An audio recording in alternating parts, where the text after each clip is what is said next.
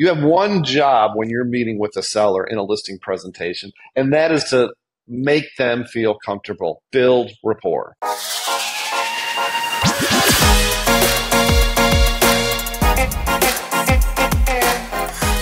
Hello and welcome to episode 207 of the Smart Agents Podcast. As always, my name is Michael Walter and I'll be your host. On today's episode, we are joined by Chris Stafford. With more than 30 years as a listing agent in the San Francisco market, Chris launched the Agent Unleashed to help fellow real estate professionals grow their businesses by focusing on the marketing methods they enjoy. Throughout our conversation, Chris shares his tips for getting listings without spending additional money, how to grow your sphere of influence through professional referral relationships, and why mindset training and confidence play such a major role in your success on listing appointments. But before we get on to the day's featured interview, if you or someone else on your team has an incredible story of real estate success or tips to share with our community, send us a message to feedback@smartagents.com. We're always on the lookout for new guests to inspire our listeners. And lastly, if you enjoyed this conversation and want to hear more, be sure to subscribe to the Smart Agents Podcast. We stream on all major podcasting platforms such as Apple Podcasts, Spotify, Amazon Music, and YouTube. All right, let's get on with our conversation with Chris Stafford. Be sure to check out the Agent Unleashed at theagentunleashed.com. I have a link in the episode description as well as links to Chris's social channels. All right, well, really the way I like to start everything off is if you could introduce yourself to us a little bit, who you are, where you're at, and a brief synopsis of your real estate experience.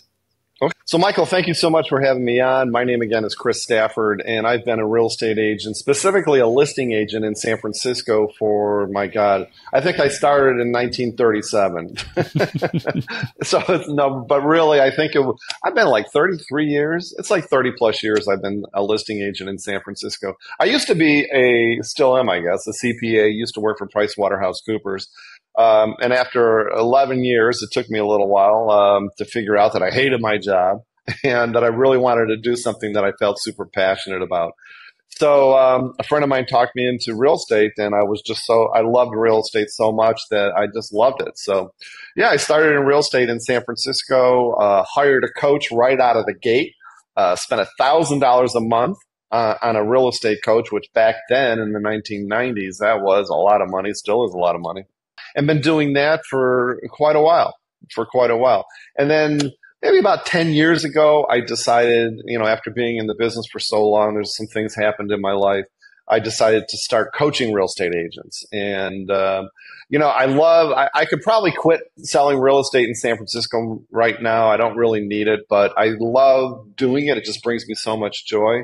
But, also in addition, coaching other real estate agents, I absolutely love it. It brings me so much joy that I can't stop doing either. So.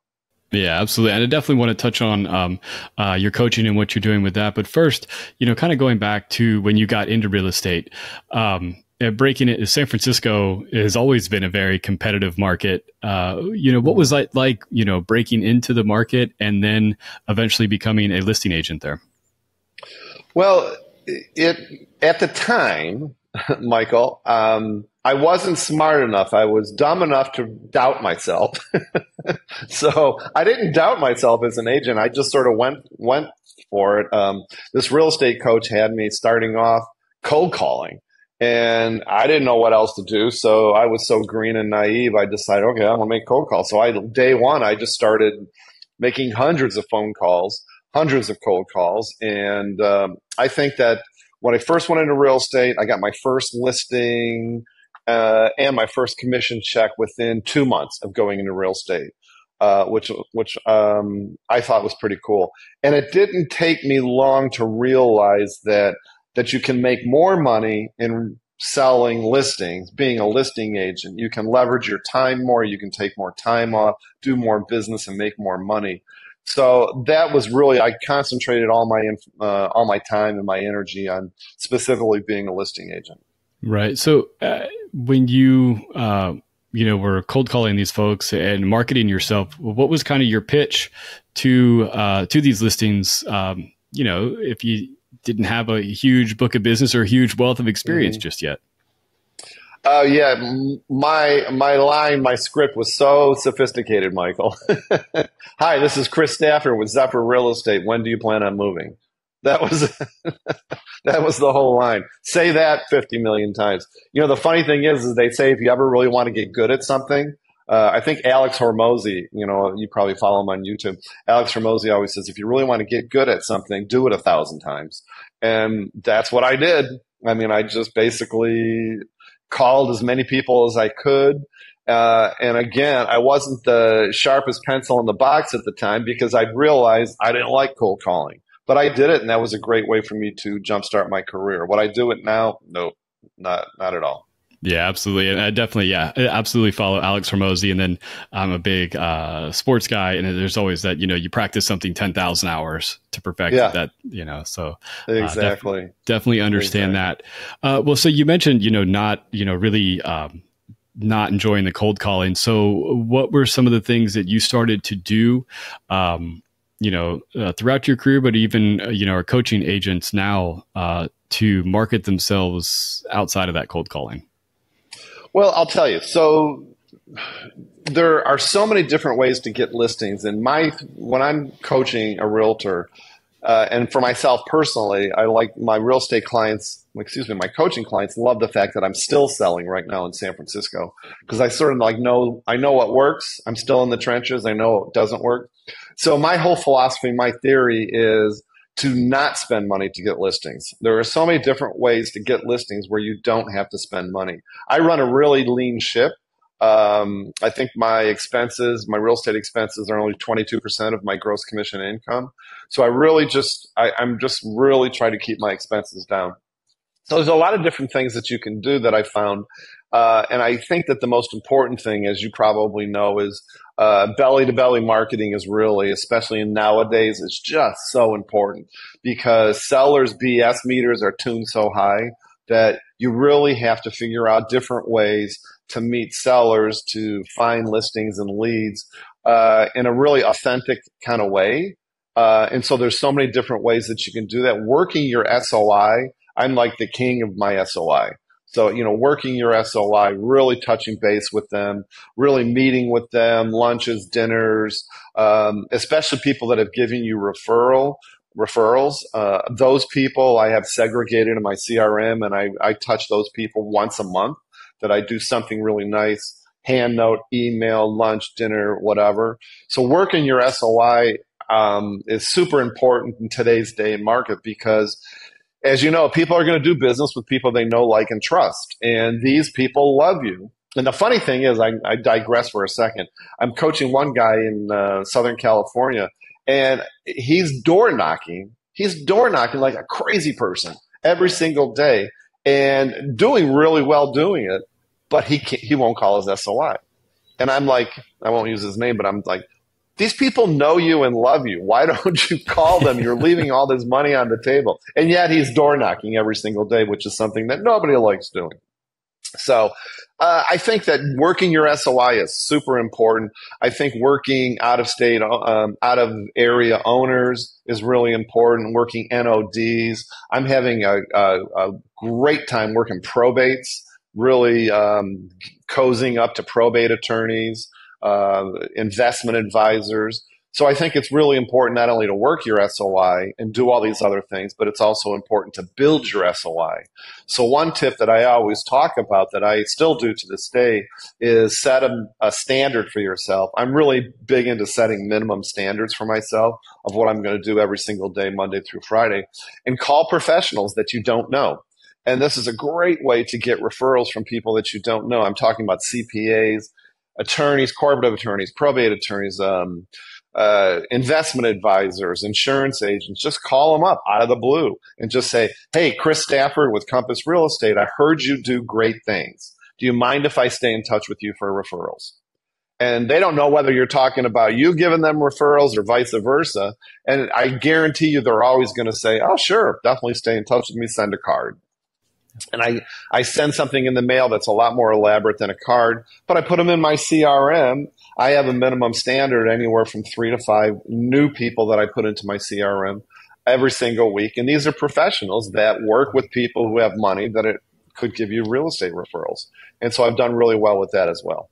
Yeah, I think that's really important to build those professional relationships because it's, you think about all the people that they come into contact with. You're Yes. opening up you're opening up their sphere of influence to yourself. Yes, absolutely. There's no doubt about it. And there's so many different ways that you can really massage them and really work with them. And, it's the old 80-20 rule, right? 80% of the people are going to try to get you off the phone. They're going to be nice to you. They're going to be cordial. But 20% of the people are going to be super friendly. And those are the ones that you really, in addition to the 80%, the 20% are the ones that you really want to cultivate and get really creative in how to cultivate them. I have one woman in Seattle that consistently, she keeps boxes of cookies in her car, and she gives these cookies to, as she's driving by these professionals' offices, pops in and gives them cookies. I mean, something as silly as that really endears herself to these people, and she's doing really well. Yeah, absolutely. I mean, it's just that, it's that you just get your face in front of them every once in a while. You just have to remember they're not going to, if you don't make contact for 2 months, you're not going to be that immediate person they refer out. Yeah. Exactly. And give them business back. And that's the key too. Reciprocate. And so as much as you can, try to give as much business as you can to them as well. Yeah. I think it's interesting, how things have gotten so, AI is like the big buzzword and all that kind of stuff. Yeah. But really in real estate, it has cycled back to that more personal relationship building. Absolutely. Type business. Absolutely. I think the most important thing that we can do as listing agents, and I think this is 2 points I'll make. One is you really have to have the right mindset. And I just did a video about this morning. It's super important for you to have the right mindset that you know that you are going to be the person that is going to be the best listing agent for these sellers. And you need to expect it. And you need to be writing this down. I mean, I do like affirmations every single day where I'm affirming the fact that I'm the best listing agent for these people. So that's number one. Mindset is something I could talk about for hours. We have to have a good mindset. But the second thing that I wanted to say is, in light of what you just said, it's super important for us. We have one job as a listing agent when we're meeting with a seller in a listing presentation. I joke that I do a 30-minute listing presentation. I never do longer than 30 minutes. And I have some reasons why, because I give them a lot of information up front and all that stuff. You have one job when you're meeting with a seller in a listing presentation, and that is to make them feel comfortable, build rapport. Because again, going back to, people are only going to do business with people that they know, like, and trust. And so really taking the time when you're with them, in front of them, to really listen to them, ask them questions, and don't be thinking about your next question, but really listening to what they're saying and really tap into what are their insecurities, what are their goals, what are their motivations, what are they afraid of, that type of thing. And then to the extent, Michael, that you can then use your own personal experiences and help them out, make them feel more comfortable, that's really going to, seal the deal. I have one example where I listed a condo for sale was it last year? I think it was last year. And it was a 90-year-old the woman was 92 and the man was 95, if you can believe it or not. They were selling their condo in San Francisco to move back to New York City where their family was. And they were freaking out. I was in competition with 2 or 3 other listing agents, and they were super concerned about, moving across country and all that. And so the whole time, once I saw the condo, I sent them a bunch of information up front. We never talked about marketing. We never talked about price. I spent the whole time talking to them about how the fact that I've moved cross country 3 times, maybe 4. And so I know what it's like. I know how crazy it is and what all the problems that can come up. And so I was really having this really deep conversation about how I can help them with the move. And I have these people to refer to, and I can tell you this isn't going to work and that's not going to work or this will work. We just really bonded over this whole cross-country thing using my experiences as it related to them. And literally, honest to God, 30 minutes later, they signed the contract. And I love the fact that I was able to help them using my own personal experiences. But do whatever you have to do to really build rapport with sellers. I think that's your only job as a listing agent. That's how you're going to get the deal. And you got to figure out how to build that rapport. That's super important. Yeah. And you mentioned it a moment ago about how, you send a lot of stuff, you provide a lot of value on the front end. And I think that's Yeah. super important, is that they already have a pretty, they have an idea of maybe the type of marketing that you do, or maybe some of Yeah. your experiences, so that when you are on that listing presentation, you're not having to necessarily go point by point, this is how I'm going to market your home. You Oh, can yeah. focus on, building those more personal relationships. Yeah, absolutely. Yeah, I mean, in the old days, we used to have these listing presentations. It were paper, and we used to have these listing presentations that were like, I don't know, 87 pages long. And I remember somebody taught me, go through each page and go through all the comps, detail by detail. And thinking, oh my God, thank God we don't do that anymore, because you're right. It's like, nowadays, sellers are savvy. They've got the internet. They pretty much know what their house should be listed for and what it's valued, what it's going to sell for. If you provide comps up front before you even meet with them, if you provide your marketing strategies up front, if you provide your testimonials and people to call, and remind me, I've got one other tip, and then ask them, have conversations with them before you meet them. Ask them what's their motivation, why are they selling. What are your concerns? Do you have any issues with how you can have those conversations with the seller well before meeting with them? And so I think it's really important to have those conversations, send that material. So by the time that you meet with them, you're there. All right. They know who you are. And here's the tip. Thank God I remembered. I almost forgot it. The tip is this. What I do quite consistently is all of us who are listing agents have had sellers that love you, past clients that you did a great job, you've become friends with, you've done such a great job, that they should call the sellers, your prospective sellers, before you meet with them, unannounced. Just tell them to call Sally Jones, and tell Sally Jones what a wonderful guy you are and what a great job you did for him. And when your prospective seller gets this phone call out of the blue from a past client of yours, it's already paving the way for you, when you first meet with them. So I do that quite successfully. Awesome. Yeah. So you mentioned mindset and how that's a big part of, your whole, everything that you do, and really with your coaching. So I want to kind of touch on that a little bit, because I think that's really important for agents to be both confident in themselves, but just overall having a good mindset. I think it rubs off on the people that are around them as well. Yeah, absolutely. One of the first modules in my course is all about mindset. I just think in anything that you do, it's super important to be in the right space in your head.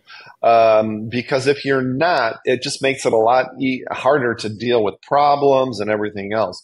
So waking up in the morning, like for instance, what I do is I wake up, I meditate, do yoga, I work a little bit, and then I either swim or lift weights, come back, have a light breakfast, and then start work. I also do affirmations and write out my goals, as I mentioned earlier. Doing all these things for me helps me become the best person I can be in my own head. It helps me get rid of that negative self-talk. It helps me be more positive about, what I'm going to experience during the day. And it's almost like you can future cast yourself during the day having successful results. Because I guarantee, we've all been there. We're all human. We all have that negative self-talk. We all do stupid stuff that isn't going to contribute to our body being strong and our mind being strong. And I can, I'm preaching to the choir, but if you wake up because you were drinking alcohol last night, or you went to lunch and you ate fast food or whatever, and you start feeding your mind and your body with all this junk, you're not going to have the energy. You're not going to have the motivation. You're not going to have the creativity. You're not going to have the perseverance when your clients are yelling at you or you lose a big deal. Everything is going to become much more difficult and much harder. So I think, a lot of people don't like to talk about mindset, and it's the age old, saying is, how's the saying go, is you have to sell people what they think they need but what they really need is they need strong mindset.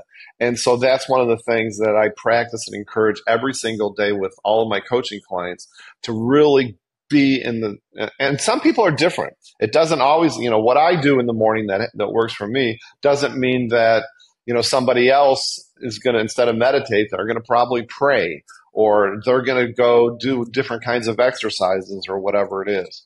It is critically important. And another aspect of mindset too is really believing in, and I'll share an affirmation that I do that I found. I sort of created this through some courses and stuff like that. But you really have to believe and know that it's certain. And one of the greatest affirmations that I've come up with is, like, for instance, ask it in a question. Say an affirmation in a question because it's assumptive. You are assuming that you're already there.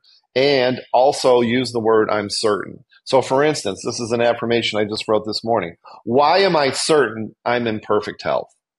To me, that's a great affirmation because you're assuming that you have perfect health, and you're positive about it and certain.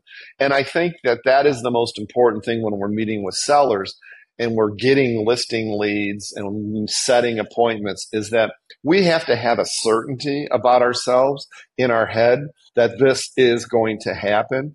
And it gives you confidence and comfort when you're doing that. Because sellers nowadays, Michael, sellers nowadays, they can detect if you're nervous, they can detect if you don't have the experience. Again, their meters are so finely tuned that they want somebody that is really going to be certain and confident that they are going to get them the highest price and do the best job for them. So I think it's critical. Yeah, absolutely. And even I know for me personally, I made some changes in my life in the last 6 months or so, and I've seen a huge jump in productivity, creativity, just all of it. And it was really, honestly, it was focusing on that morning time and, Yes. making sure that I was good and prepared for the day ahead.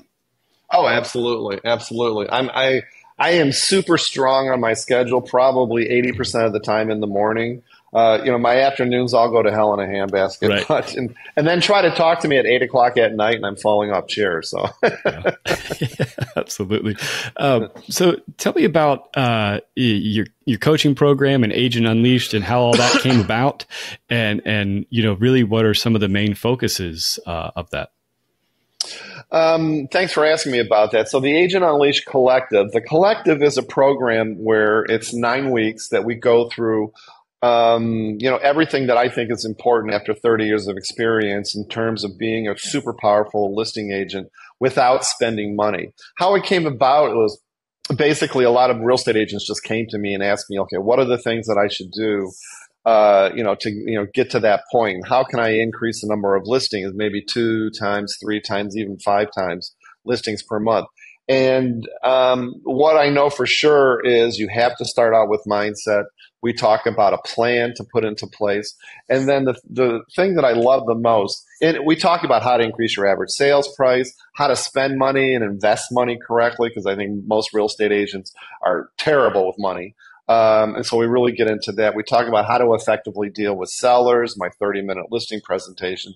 But 80% of it, Michael, is me working one-on-one with a prospective client, a coaching client, and to figure out what are the best marketing strategies they can use to find listings without spending money. So I don't have a cookie cutter approach. This is the thing that I love the most, is really getting to know my coaching clients and figuring out, okay, what do you like to do? What are you going to do consistently and enjoy doing it? Because as you know, the money's in the consistency. So I don't say you have to do A, B, C, D, E. I work with them to figure out, okay, ideally, what are the 3 best strategies that you can do it consistently, and let's deep dive into those things and make you a master at all 3 of those strategies without spending a lot of money to fill your listing pipeline so that you're consistently, selling 2 to 4, 5, 6 listings per month. And so that's really 80% of the whole program is that. But I just love doing it. I love doing it. We have a mastermind program twice a month where with top listing agents around the country, and we help each other, support each other, exchange ideas. I also, you might find this hard to believe that I'm a pretty goofy ass kind of guy. So I love, it's funny because I have to tell you this real fast. I have a spiritual mentor. I also have a strong accountability program because I think that's super important, accountability. And I'm accountable to my spirituality to a woman, 85-year-old woman in Nevada. And I hate to say this on air, but basically she always tells me she's so funny, so super smart. And she says, Chris, we're making all this shit up anyways. Why don't we make up fun stuff? And it's true. Let's have fun doing that. And that's really what I'm all about, creating a super fun business that we're going to enjoy doing every single day. So probably more than what you wanted to hear. No, I really like the idea, of going on these deep dives with your clients and finding those couple of things that they are going to be excited about doing, because so many times I know, people will sign up for coaching programs and it's really hammering home like one specific marketing avenue. And maybe it just doesn't align with their personality or business style. And they get so beaten down from it that they give up on it and, maybe are so closed off to hearing what other people have to say and other, different ways of doing things. And I think if you can, it's really coaching people to excel at what they're good at. Exactly. Because if I told somebody came into my program and I said to them, okay, you need to do 30 videos, one a day, all month, and post them everywhere. And this is going to get you listings, or you need to call 200 expireds. And if you're not into that, why bother? What's the fun of doing that? One other thing that I do too is I have a unique strategy, which I call the micro momentum marketing strategy. And that's basically to learn new marketing techniques and take it baby steps and really chop it into small little pieces, because if you do something small every single day, something new every single day, you build up the confidence and the comfort of doing it, and you're going to want to do it more. So it's, again, all about really working with the potential coaching client to see what they're going to really enjoy doing so that they do it every single day. Yeah.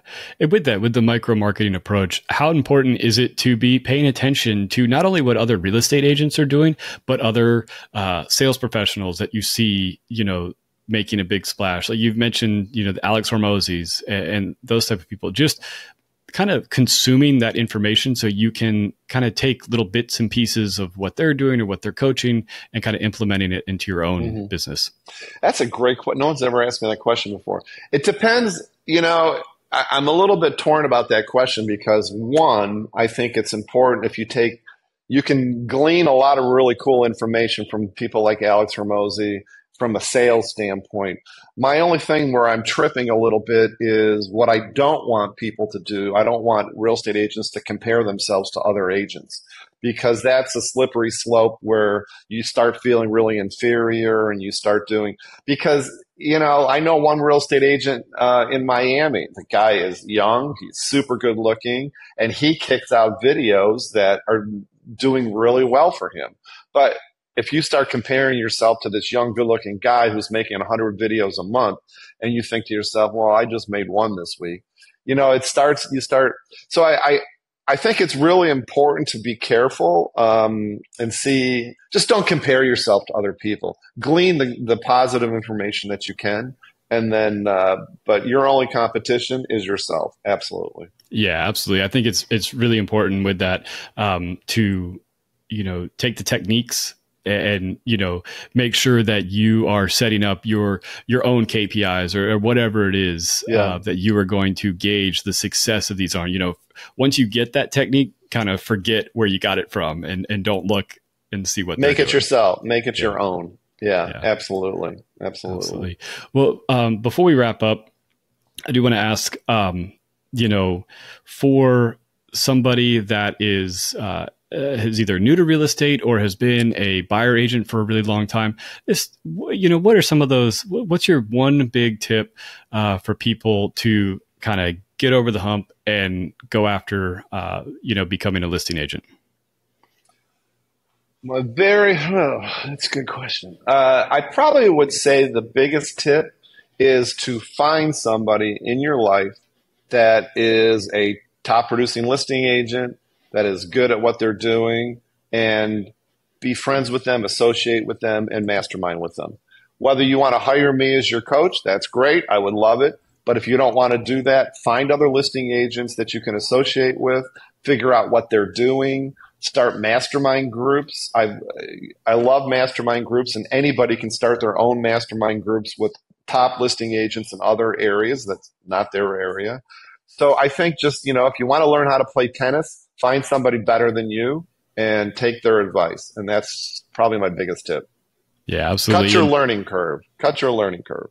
Right. Well, and I said it was one of my last questions, but really, you hired a coach early, right out of the gate. Yes. And I think that is such a wise investment. You can spend all the money in the world doing all this marketing, but if you don't have the accountability or a pathway of making it successful, all those marketing dollars go out the window. Whereas if you have somebody to help kind of guide you along the process. Absolutely. I mean, I've got somebody in every area of my life: spiritual, physical, financial. I mean, I got a food coach, I had medical. I mean, you can do anything yourself. It's just going to take a heck of a lot longer.